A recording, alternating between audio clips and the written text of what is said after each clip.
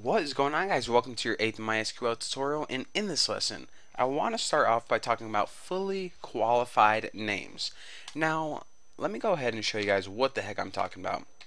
Select address from customers. I'll go ahead and show you guys the variation that we've been doing, and then I'll show you guys how to make fully qualified names. So if we go ahead and run this query, we can see that it selects all the addresses from the customers in our table. Simple enough. So what is a fully qualified name?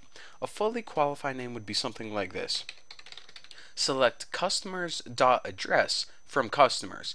We go ahead and run this query. It gives the exact same thing. So basically, am I saying that there's two different forms of writing the same query? Two different variations of the same syntax? Well, yes, that's exactly what I'm saying. So why is this the case? Why would they make MySQL to basically be, we can give it two different instructions in the exact same way? So first of all, whenever you're working in a class and you have a really strict teacher, they may make you write the fully qualified names just to, make your life more miserable.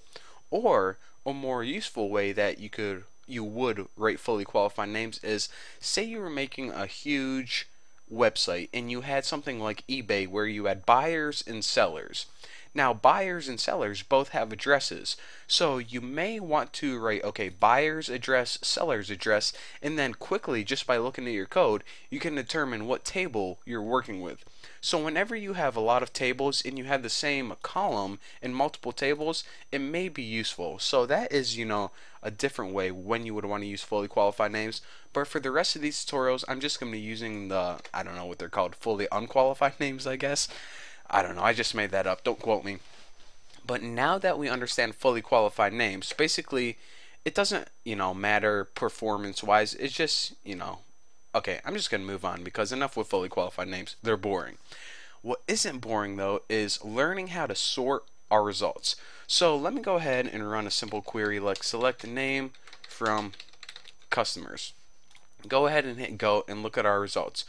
Bucky, Noah, Kelsey, Corey, Harry. Okay, that's nice, but our boss is going to come in and he's going to be like, dude, Bucky, these names are way too randomized. I want this in alphabetical order. And we're like, oh, crap, how the heck do we do that? But lucky for you, you've been watching my tutorials and you know that if you add the keyword order by and then you go ahead and write the criteria you want to order your results by, you can go ahead and hit go and check it out. Whenever we hit order by name, it takes the results and orders by the name. Now, whenever we're ordering like letters, it's going to order alphabetically, and whenever we're ordering numbers, it's going to order that, what's it called? Not alphabetically, but by number, I guess. I don't know how to say that. Numerically. There we go. Bam, baby. So by default, it orders it from A to Z, and we can change that later on. I'll show you guys how to order in reverse alphabetical order later on. But now I want to mention this because now that we know how to order results, you may be thinking, okay, what if I wanted to retrieve some information? For example, I wanted to retrieve the name and the address from customers, but I wanted to order by the ID number.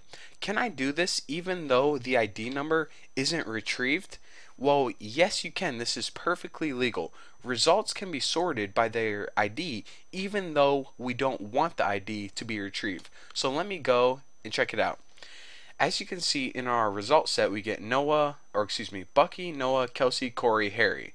And at first, this may look unsorted totally, but if we browse the entire customers table, check out the IDs. Bucky, Noah, Kelsey, Corey, Harry. So this information is sorted by their ID number, even though the ID number was not retrieved. Now, I want to mention this. Another thing that people get confused a lot about is whenever they want to sort multiple columns.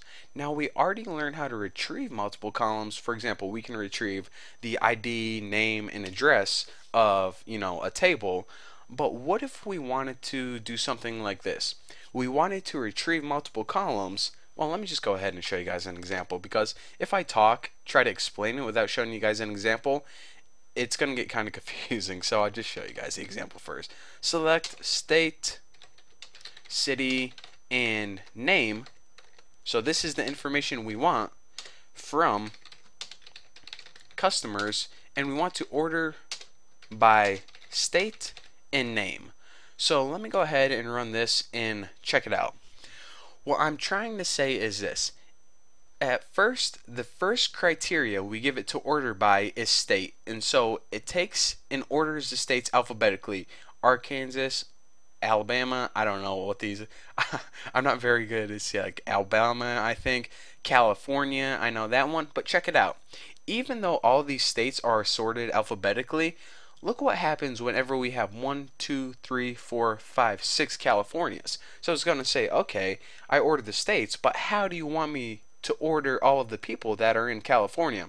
Well, whenever we have multiple states, we say, okay, now that you've done that, now the next criteria to sort by is the name of the people. So it says, okay, first I sorted by state, and then within those states, I'm going to order the people in that state based on, of course, alphabetical order. So basically, states are arranged in order, and then each person in that state are arranged alphabetically. And we did this by giving it more than one order criteria. First order by state, and then order by name. So again, the rule for this is the same as whenever we're selecting multiple columns, one less comma than column name. So just remember that and you'll be good to go.